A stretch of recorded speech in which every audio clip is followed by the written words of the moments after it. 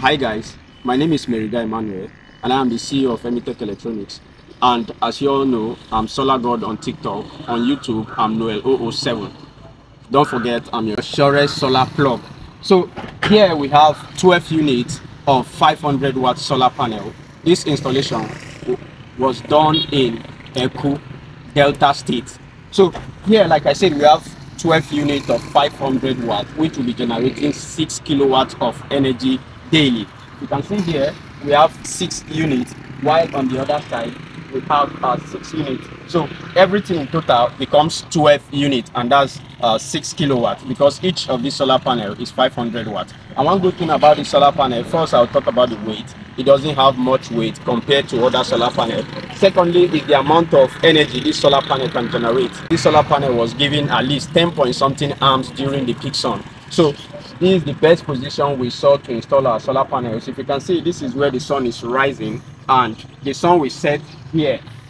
So in the morning, once it is 6 or 7, this 6 unit of solar panel will first start getting the sun, because the intensity will be high on them. Then later, around 10, 11, 12, the intensity, that means the sun will come to the middle or the center. Then both solar panels should be generating the required energy. So I'll take you down to show you the amount of batteries we have there, the size of the inverter, and tell you what and what this system can be powering.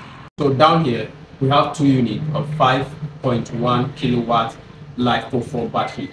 This is 5.1, this also is 5.1, and we merge them in parallel. That gives us 10.2 kilowatts. Each of these is 24 volts. And aside this, we have the 5 kVA inverter. Before I talk about the inverter and talk about what we experience here, I'll first talk about the battery.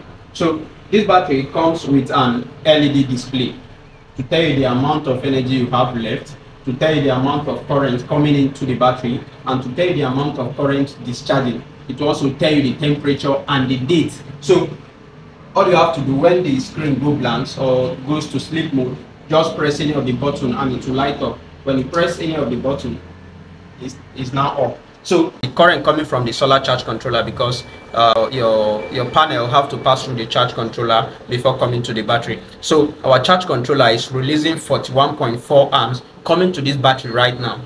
And if you can see, the battery voltage is 27.0, while the capacity or the amount of battery left here is 151.7 amps per hour. So this will display, it will tell you the amount of energy you are consuming. This place that is showing 41.6 amps is the same place that will be showing you the amount of energy you are consuming. For example, if we start draining from the battery, it will show a minus sign.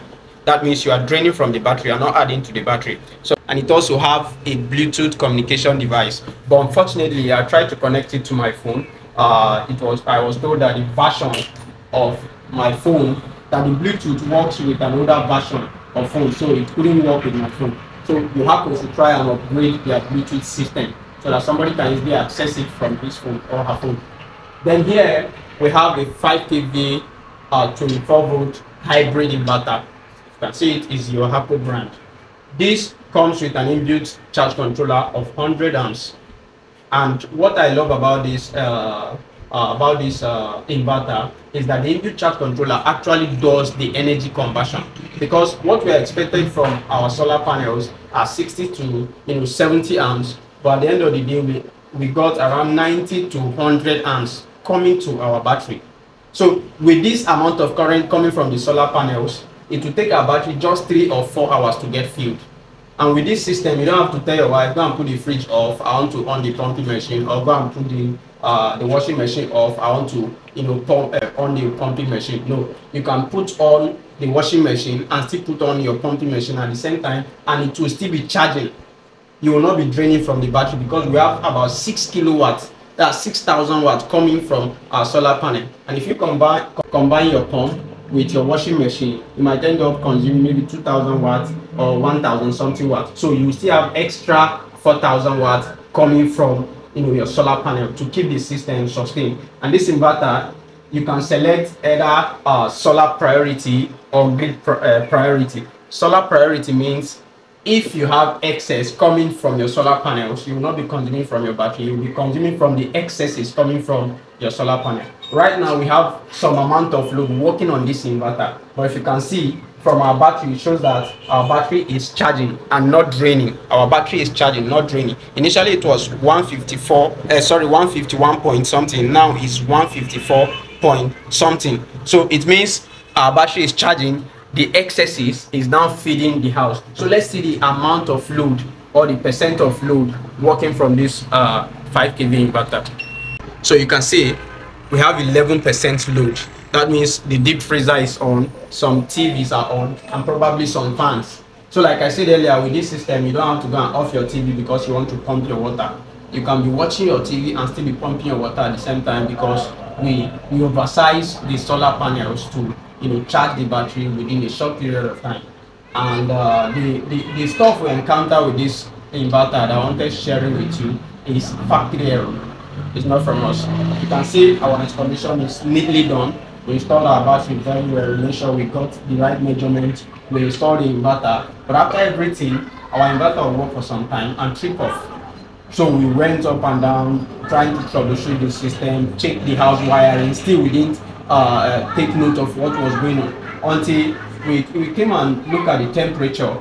Whenever the inverter wants to go off, the temperature will be around 49 or 50 degrees Celsius. That means the temperature is too high. So the inverter is shutting itself down because the fans were not working. And that was a factory error, not from us, the installer. So, you know, I've been into this system for long. I have to, you know, uncover the inverter and make sure I fix the fan.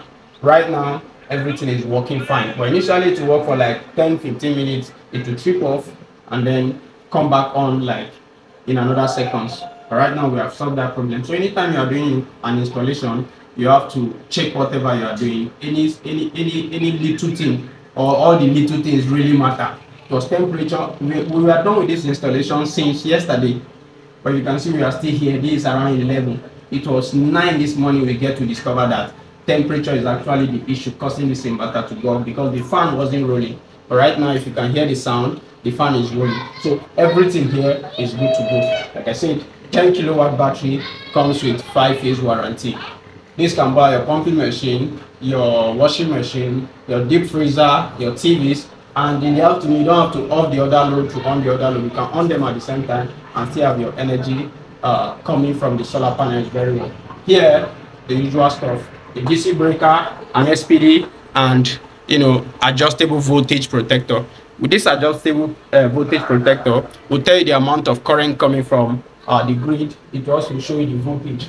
And so these are the components of a complete 5 kV system using 10 kilowatt life profile battery.